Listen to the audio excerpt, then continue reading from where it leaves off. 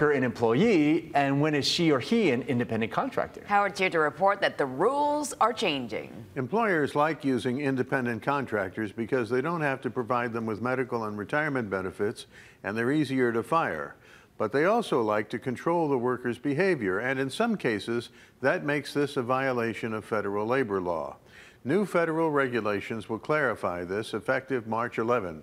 Bottom line, if a person is financially dependent on the employer for work, they are an employee. For a person to be a true independent contractor, they have to have the freedom to profit from their acumen, selling work or service to others.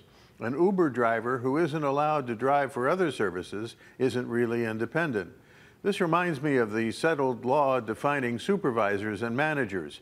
A supervisor must supervise employees. A manager can manage resources, but in both cases, they need some authority to act on their own. If they need authorization to do anything, they're not really a manager. This comes up a lot in union cases where employers are tempted to exclude people from the bargaining unit by claiming rank and file people are managers, but it turns out they can't even authorize overtime.